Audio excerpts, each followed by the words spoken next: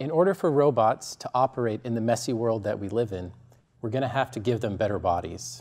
So I hope I'm not being too offensive here, but humans are better than robots. No one's offended. Okay, so no robots in the audience, good. So why though? We have hundreds to nearly 1,000 skeletal muscles in our body that help us move with fine or large motions at high speed and high forces at great efficiency. Robots have tens of actuators. You can think of them as artificial muscles. And they have to choose to be either fast or strong, have high efficiency or low weight. Muscle makes a much better compromise between these features. We have veins and arteries that deliver energy-rich blood to power our muscles. We're full of energy. Robots have a few power cells. Most of the time they're batteries, and they're not very big. The bigger you make them, the heavier and more unwieldy the robot is. So if you unplug it, it can either not do much or it can't do it for very long. We have a nervous system that collects information from tens of thousands of sensors, feeds this information to our brain, and allows us to respond and control our hundreds of muscles to adapt to our environment. Robots have a centralized controller that reads information from a few sensors into a controller that then tries to use these, at most, tens of artificial muscles to adapt to the environment.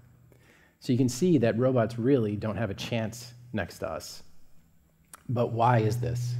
There's one reason, that we're grown from the bottom up using material chemistry, and they're assembled from the top down using machinery. We're grown and they're assembled. But so what you say, I've seen YouTube videos of robots doing backflips and arm wrestling and doing the Macarena. So robots are agile. And that's true, and it's really impressive and very useful. But if you unplug them from the wall, they can't really do it for very long. Definitely not as long as we can. Tomorrow there's going to be NFL games, and we're going to see super athletes compete for an hour and a half, not against immovable objects, but against other super athletes. Again, robots do not have a chance. But even some of you in the audience have robots that can do useful work for a long period of time. They're called autonomous cars, and they are enduring. The reason they are is we've put wheels on them and paid about $1 trillion to engineer our landscape to be flat. So right now we have a choice.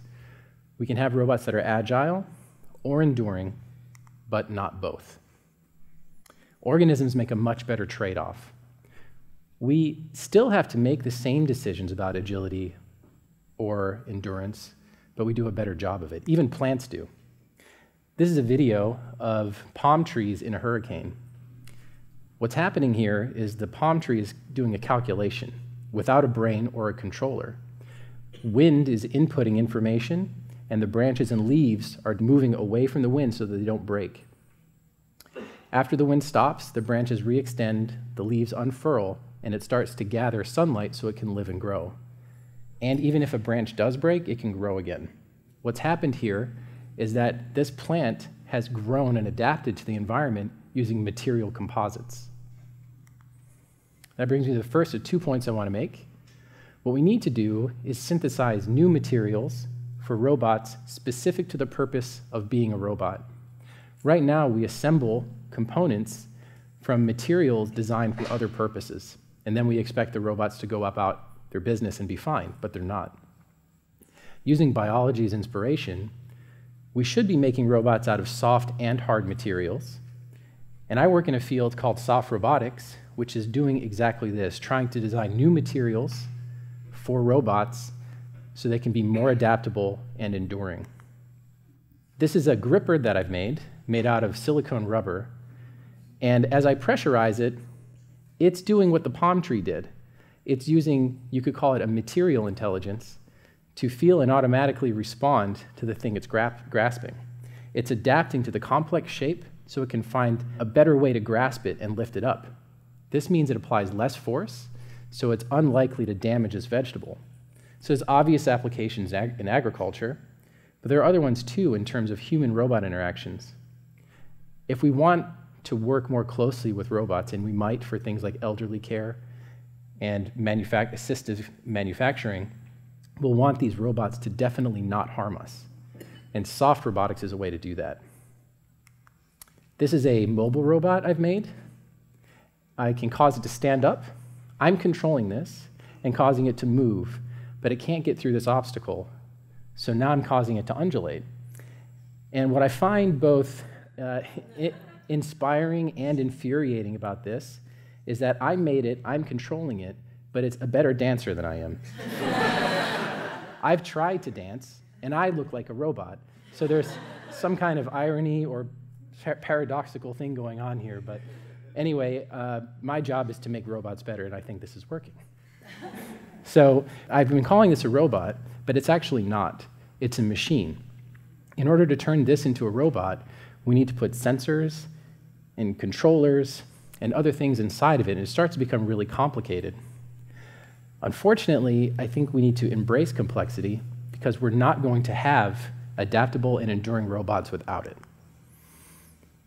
So instead of assembling robots, we need to grow them. We're very complicated organisms.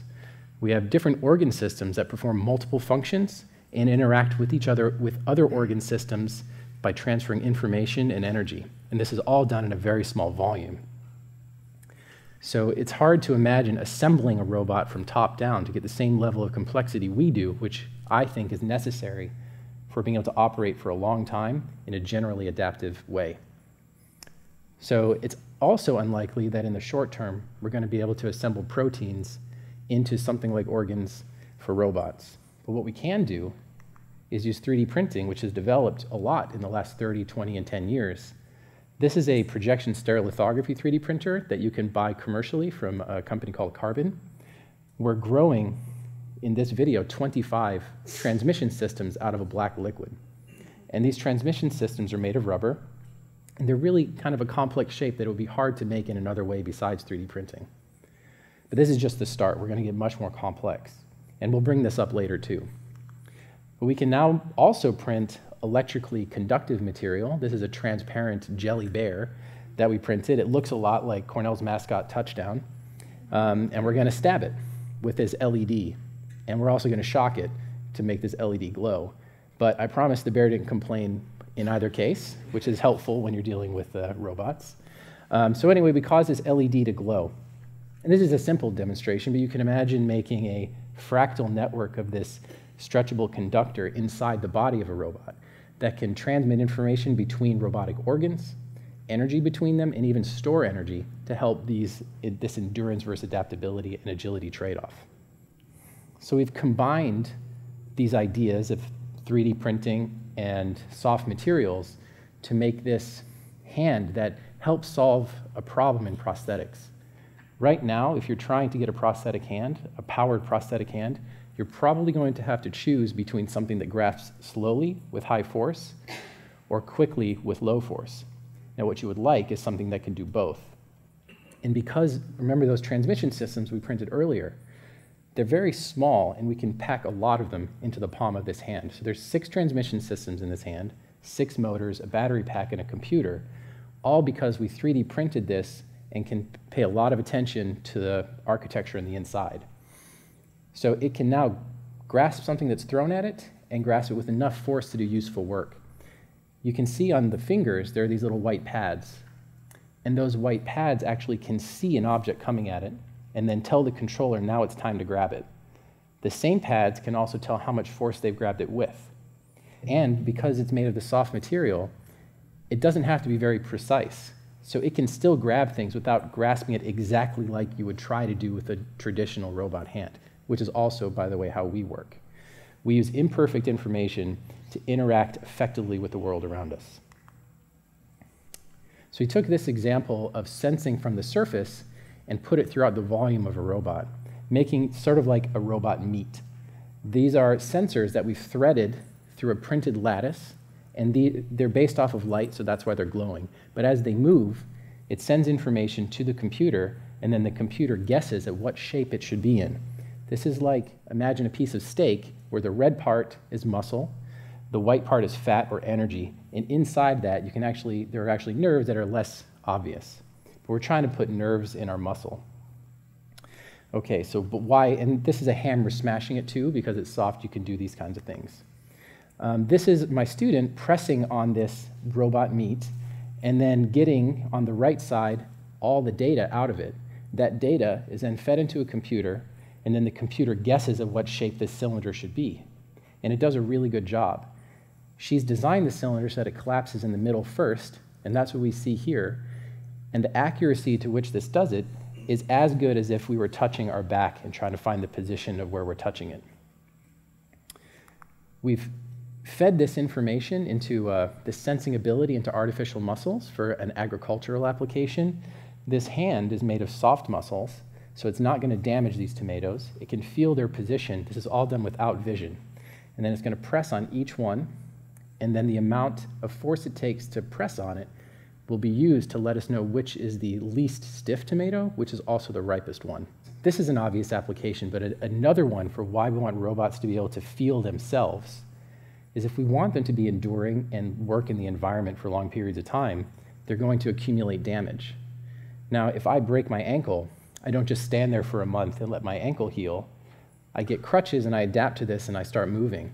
In the same way, robots can use these sensors to adapt to damage they accumulate so they can still be useful. So this is an example of a robot hand, but I've talked about agility, but now we want to talk about endurance. How do we make robots last longer? This requires an even more complicated engineering effort. We created a robot vascular system. So in the red in this diagram is a liquid battery that's being pumped through this robot fish. And this liquid battery is powering artificial muscles that is causing the fish to swim. This same liquid battery is also powering the pump that's moving the liquid battery. And we use this in a way like we use our own blood, where our blood powers our skeletal muscle. The same blood powers our cardiac muscle, which pumps our blood.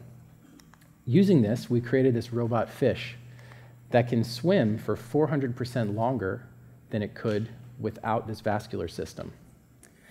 So using material science, we've been able to increase the adaptability, agility, and endurance of robots.